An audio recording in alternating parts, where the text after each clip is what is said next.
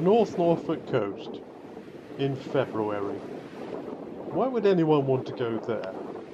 Well, in a word, birds. Lots of birds.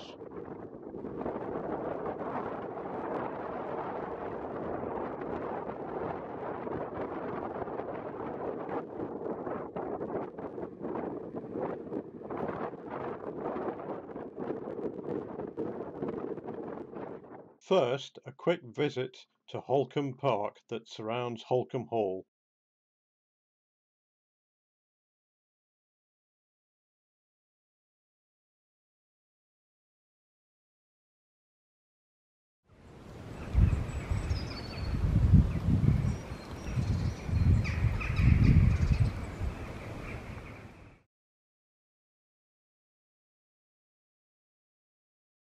Then off to Titchwell Marsh.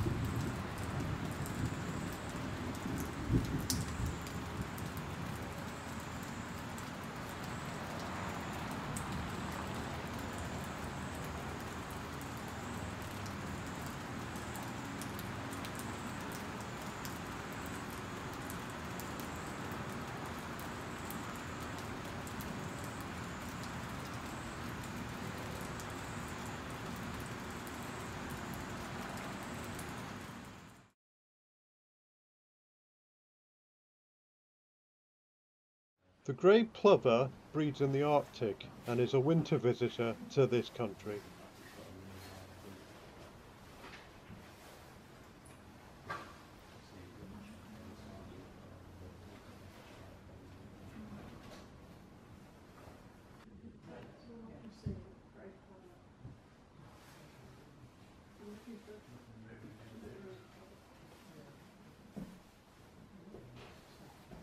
Well, to the sea.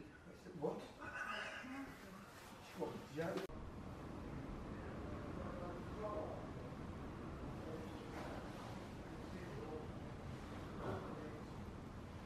There. Yeah. Happy stuff.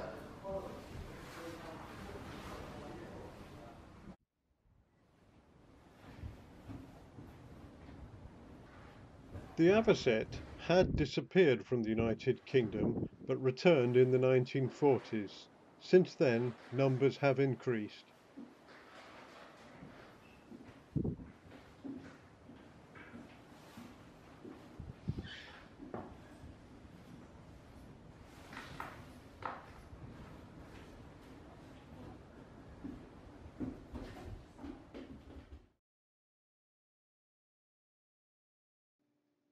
I believe this is a black-tailed godwit rather than the rather similar bar-tailed godwit, but since the feathers on its back are not streaky, I think that makes it a black-tailed godwit.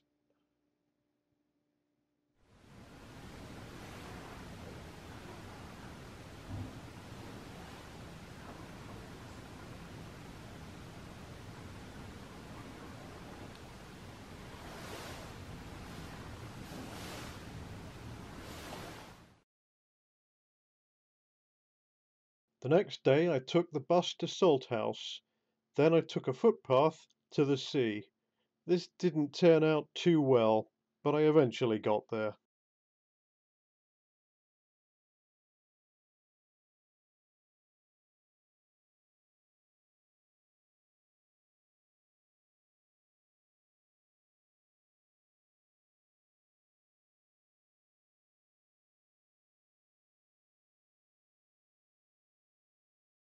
In the 19th century, the little egret was hunted so its feathers could be used in hats. In northwest Europe, it became virtually extinct.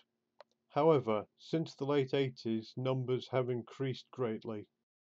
After visiting the Cley Marshes Nature Reserve, I walked through Cley itself and sat down on a bench to eat my lunch, where I saw this. This is a female, so it lacks the so-called black beard that the male has. The bearded tit spends its entire life amongst reeds.